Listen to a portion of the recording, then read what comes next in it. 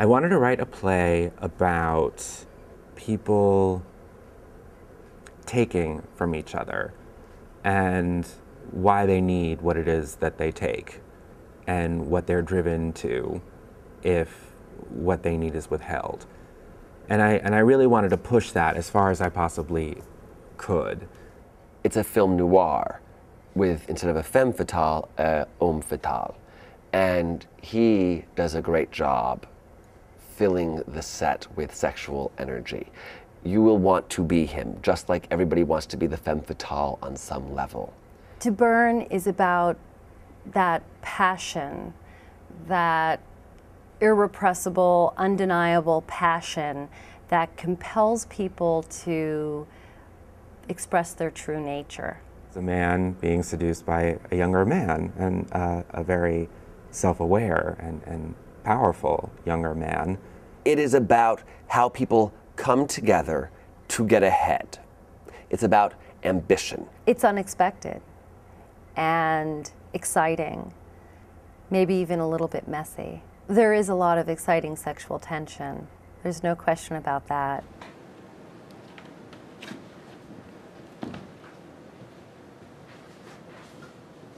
Elixir Productions was founded in 1998 by Alex DeFazio and myself, and we've had a working relationship for 13 years. The goal was always to have a consistent group of people who felt comfortable with each other, who wanted to nourish each other and the work. A core group of people working together, creating a body of work, a resident playwright, director, actors. One of the most amazing things about having a group of people in a company that you work with who you're comfortable with is that you know how to speak to each other.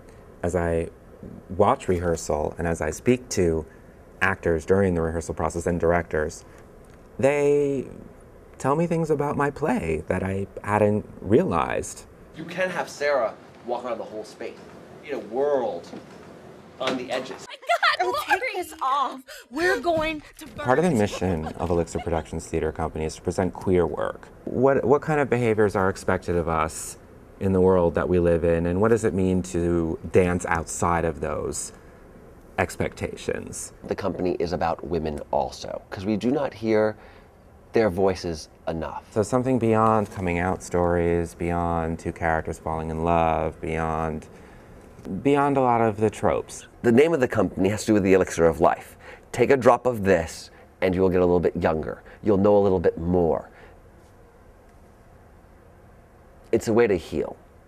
I think we've wanted to heal the audience too. So if anyone ever looks at you like you're a freak, if anyone ever does anything to try to take a piece of your dignity or anything else that's rightfully yours, here's what you do. You say to yourself, I have nothing to be afraid of. The wonderful thing about the New York International Fringe Festival is that it's one of the only affordable ways to put up a show in New York if you're an independent company, if you don't have like major financing. It's also a place where you can get your show up for 5 days in New York, and you can possibly get someone in the theater to see your show and take it to the next level. It's the story of Urinetown, essentially, a play that started in Fringe and went all the way to Broadway. So it's a dream. It's part of the American dream. You're going to find theater that you may not find anywhere else.